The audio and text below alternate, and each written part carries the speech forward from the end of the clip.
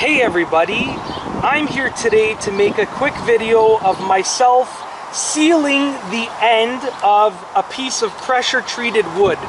Now, as you can see, I have cut this end of the pressure treated wood, and by cutting it, I have exposed some wood that has not been pressure treated.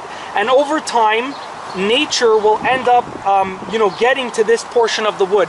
So to prevent that, we are going to put on some pressure treatment material onto the cut end of the wood.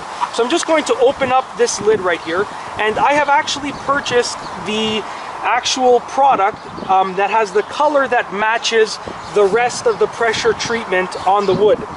So basically, I'm going to just dip this paintbrush in the product right here and just paint it on.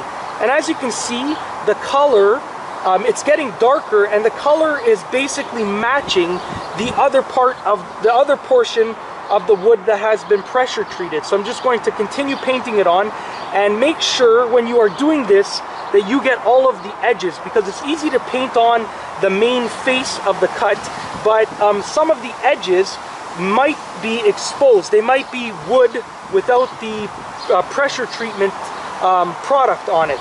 So it's very, very important to make sure that you get all of the edges. And that's basically it.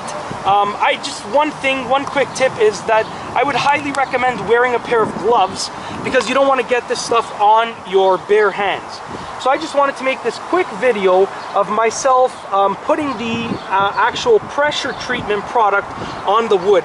And I actually realized that I just missed a spot. So I'm just going to make sure that I get it just right there. And that's basically it. Just as I said before, I just wanted to make a quick video of myself basically applying the pressure treatment product to the cut end of this pressure treated wood. And that's all I have for you today.